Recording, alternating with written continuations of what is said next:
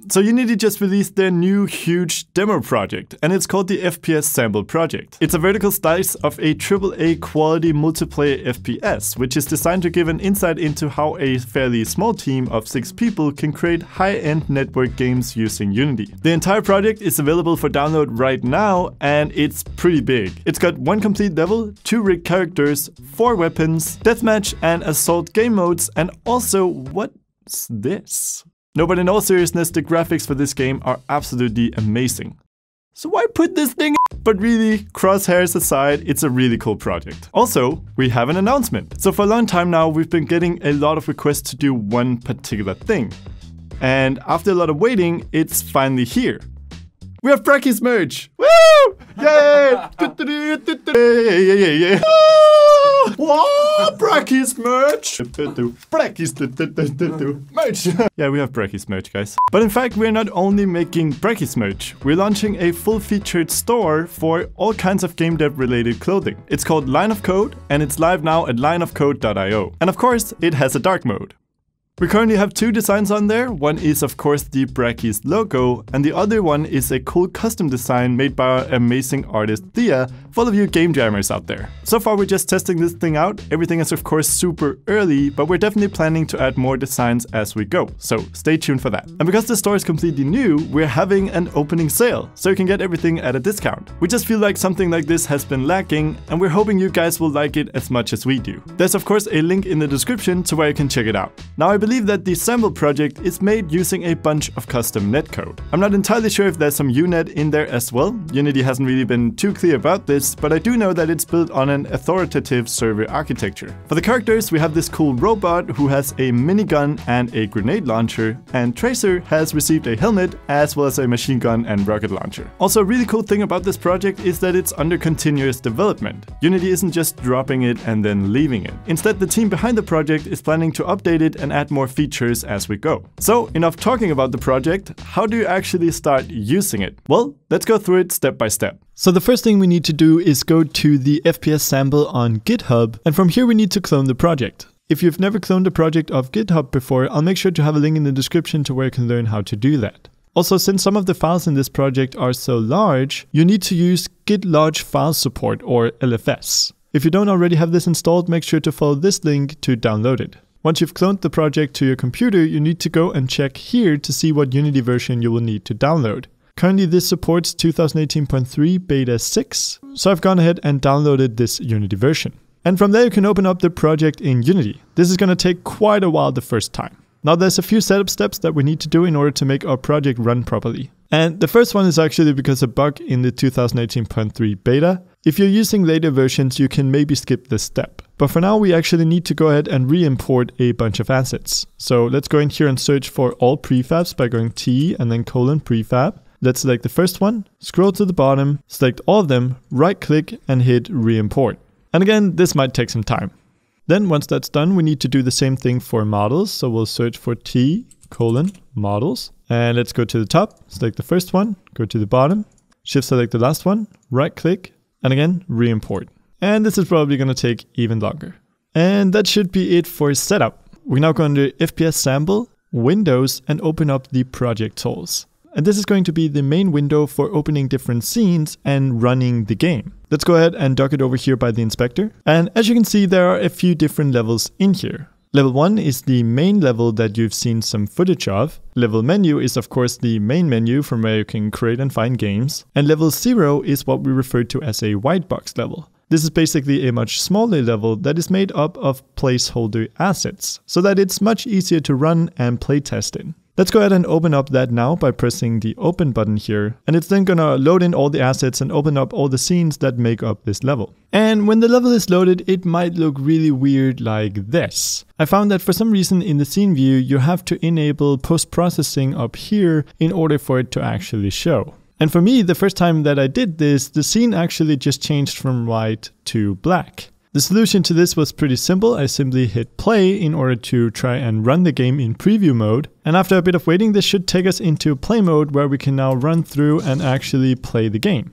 And as you can see, it works with shooting. We have movement in here. There's double jumping. We even have this cool rocket launcher. And yeah, the game is working just fine. So if we go to the top here and stop playing, you can see how we can pretty easily go in and configure different parts of our scene here. Say we wanted to move around this prop here, we would simply do so, and we can hit play and preview our changes. In our project panel, there are also a bunch of prefabs. These are split into different categories like cameras, characters, environment, gameplay, and so forth. We could, for example, go under characters, then go under our terraformer, and in here we actually have a scriptable object where if we look in the inspector, we can configure different things about this character. In fact, we can also open up any of these prefabs and edit them. Or we could go under, say, the grenade here and double click on the robot grenade to open it up in the prefab manager. And in here we have different settings such as the gravity as well as the damage that our grenade will inflict. So to configure the game, I really recommend you play around with the environment itself inside of the scene view and go under the prefabs folder in the project in order to change settings. I think you'll learn a lot from just playing around with it. Of course, we can also go to project tools and open up our level 1 here. So let's hit open, and I'm not going to save any of my changes here. And again, this will probably take a little while. And we're now inside of the main level. We can go ahead and select our main camera here and hit F to focus on it. And this might make your computer lag a bit since we're loading in a bunch of assets.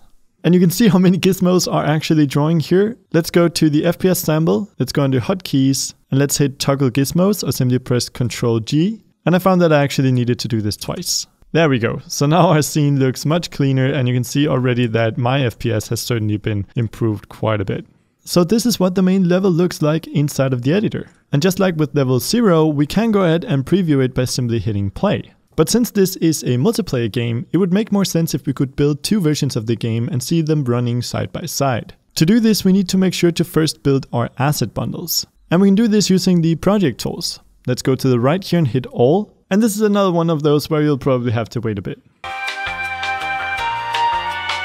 And once that's done, we can go ahead and build the game. So now all of the files necessary in order to run our game should be created. We've set up our project, we've created the asset bundles, we've built the game, and don't worry, when you do this in the future, it's going to be much faster. But what we're now able to do is use this quick start down here in order to quickly boot up clients and test out the game. As you can see, we can choose what mode, whether we want to play multiplayer or single player.